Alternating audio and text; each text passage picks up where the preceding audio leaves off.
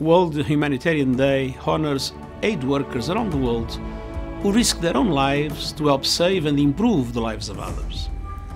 This year, we pay special tribute to women humanitarians and the huge difference they make for millions of women, men and children in urgent need. From supporting civilians caught up in crisis to addressing disease outbreaks, women humanitarians are on the front lines. Their presence makes aid operations more effective by increasing their reach. It also improves humanitarian response to gender-based violence, which increases during emergencies. Today, we invite you to share their powerful stories and reaffirm our commitment to strengthening the role of women in humanitarian operations.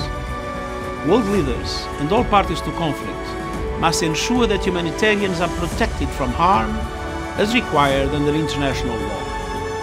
Serious violations of international humanitarian and human rights law continue around the world. They must be investigated and prosecuted. On World Humanitarian Day and every day, we stand up for humanitarian workers around the world.